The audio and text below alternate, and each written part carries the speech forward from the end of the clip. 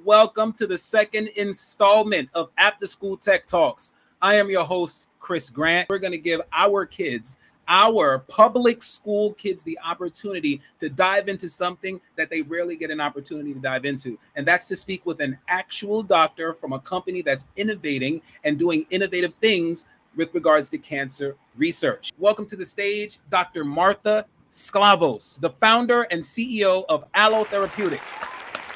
Hey everyone. Have at it, Maddie. How does it work? What's your question? How does AIM work? Like, what does it do?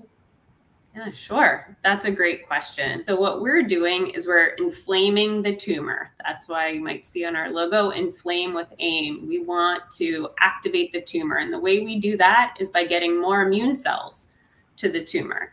And that's what you heard in the video of a transplant. So we're taking cells that don't belong in the body because they're from another person and using that to really aggravate and anger the immune system. So they all come to the site of the tumor. Was that satisfying for you? Was that a good answer?